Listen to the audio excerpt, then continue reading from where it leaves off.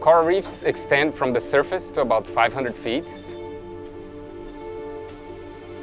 Because of their depths, mesophotic reefs are one of the most unexplored ecosystems in the planet. If I were to go down there and close my eyes, half of what I collect would be new to science. And that's what we're here to study.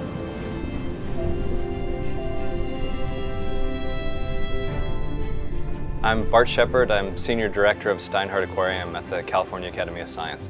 We're out here investigating what we call mesophotic reefs or Twilight Zone reefs, and they're coral reefs that exist below the limits of recreational scuba diving.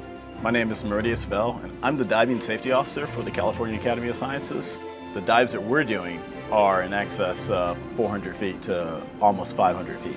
There are only a handful of institutions that actually do the kind of diving that we do. Less than 25 or 30 scientists doing this kind of work in the world, and we have a team of 4, soon to be 6, at the Academy doing that right now.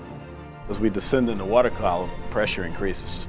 When it happens, your ears start to squeeze, and then your mask starts to suck down. As we continue to descend, you'll see a drop in ambient light, so it's not nearly as bright as it is. The longer we're there, the deeper we go, then the longer it takes for us to come up slowly, decompressing. The stakes for those types of dives are much higher.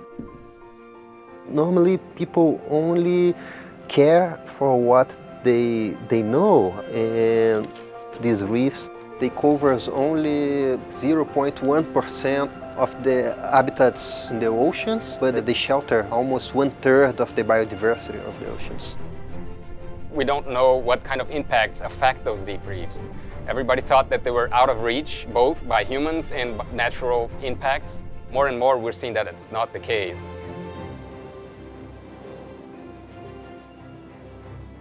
The biggest impact that we've seen on this trip is that there's sand cascading down and covering a lot of these deep reefs. Sedimentation is a major problem. The particulates will smother and kill a lot of the encrusting invertebrates. Things like corals, sponges, other invertebrates that live attached to the rocks, they can't move. So that sand comes down and it buries them, and it could kill sections of them.